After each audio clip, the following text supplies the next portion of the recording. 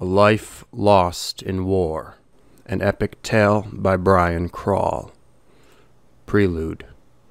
Amid 666 tortured remnants of grace, the devil sits in his haunted lair, deep within the vortex. Before an army of dark, pulsating emotions, undead and feeding upon shattered light, all being none other than my own emission. Take this stale, bitter, blackened heart and rip it from my chest, for I have grown too wretched. Long abandoned by my own soul, I am but a sordid soldier, a savage beast, to say the least, one who has submitted to life's corroding dissonance. And this is the story of my horrid journey. Part 1. In the beginning, yanked screaming from my womb, I was, for the first time, blinded by the light that I never wished exposure to. And as but an infant, I lay in the nude, helpless, innocent, and fragile, my life a mere planted seed, guided by the light of the sun and doomed by the darkness of night, a myriad of directions for it to grow in. Part 2. Someone help me, please. I'm just a poor young one without any control. Alone, I stalk the feelings freely floating in the cold, dark streets where I dwell, dreaming of what the future holds, and waiting to see, hoping the others might show me the way, and that I find myself someday, as the rest all seem to do, in a strange sort of union, while I desolately sit in the streets alone at night, begging for them to take me along. Part 3. Who dares to dream as I do, and follow your dreams with the passion they were dreamt with, for it appears much easier than it actually is, as I have discovered with dismay, and the long, winding road ahead is an intimidating sight. Sometimes it's hard to tell whether I'm fit for it or not, or if I'm wrong in feeling overwhelmed, as I can't even see the top from where I stand. And scanning the land, I can see the others making their way up and leaving me behind, with only my arrogant and hopeful dreams to guide me. Part 4. Ha ha! I have come now, slowly growing stronger, and wish to join in the flinging of defecation, for I am soon to enter manhood and become a soldier like all the rest, with a whirl of chaos to wrench us from our innocence, wherein we will hide from our fears, replacing them with anger, anguish, insanity, and despair, all while blindly unaware. But how else could it be, as we embark on our voyage into the battlefields to be woven in with the masses? The passion boils within, and we will fight. We will fight with noble vigor. We will fight with our minds and bodies. We will fight with all our hearts, and we will fight with our souls, fighting for our cause till the very end. Whatever it may be, we don't even care. Part 5. The great fire burns, high and mighty. Isn't it magnificent? Go ahead and put another log on. I don't think it's fiery enough. We need to feel the burning inside of ourselves, the surge of our hollowing souls, as our swords clash and crimson sprays through the fields of time, eating through reason and rhyme, The controlling power of the gods ricochets around in the air, careening chaotically without influence or authority, as we run through the fields possessed by howling voices within, full of ambition and sin, like a pack of mad lunatics. This is what life is all about. This is war. Part 6. Fellow men, hear my voice. Come and follow in my steps, for I am a man with strength of spirit, knowledge, and wisdom. I know these hills well, and have traveled these woods and fields. I will lead you to victory and greatness. Just put your faith in me. Let us run, charge in at full force, and you'll see what it is like to be on top. Part 7. Watch closely now. Can you see the mask I'm wearing? Are you too blind to notice the fallacious virtue in my eyes? Having acquired the common cold indifference of adults, as I realize transformatively that existence is art and life is a game. It's all but a simple theatric charade we are playing. Nothing really matters in the least. Nothing holds any real significance in this simulated civilization that we live in. Not when society works the way that it does. It could be different, of course, as part of me wishes. There could be more depth, meaning, and harmony to everything. Perhaps even the influence of this thing called ethics, which no one here, even myself, seems to know anything about. But things are not the way I want, no matter how hard I try to change them.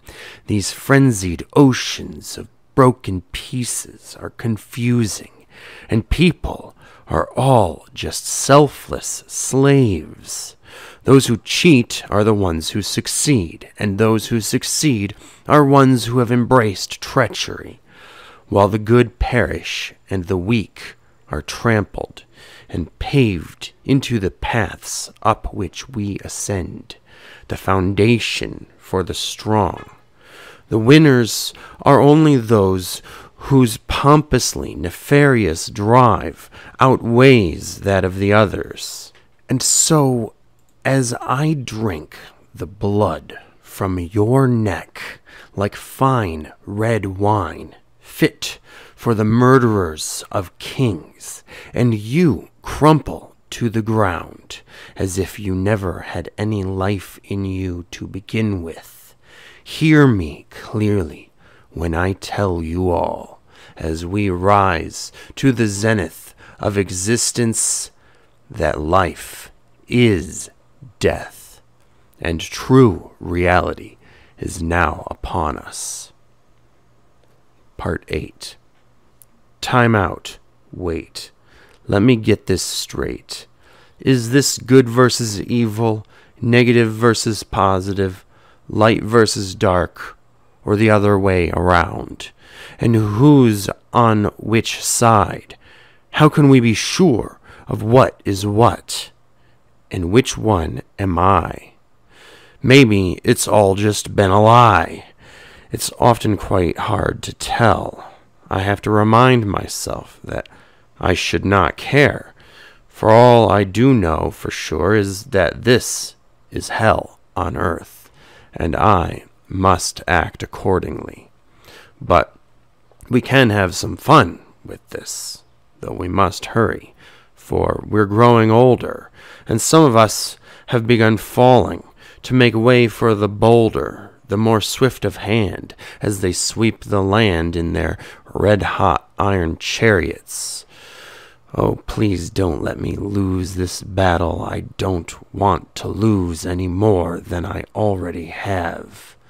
I think that, for the first time in my life, I am beginning to feel some sort of remorse, guilt, shame, and a terrible new kind of fear, realizing that I may, by chance, not be able to go on forever, and all may soon be irretrievably lost as the tables turn against me again. What nonsense is this in my mind, these feelings which I have never dealt with? They're scary and have caught me off guard. I must detach myself from them. It is doubts such as these that will become my ruin. There is nothing to do but stay the course, keep true to the path and reality that I know, and continue fighting until the very end. Part 9. May I hear the last song, please? My intestines are trailing like a pale, slimy tail behind the bloody stumps where my legs once were.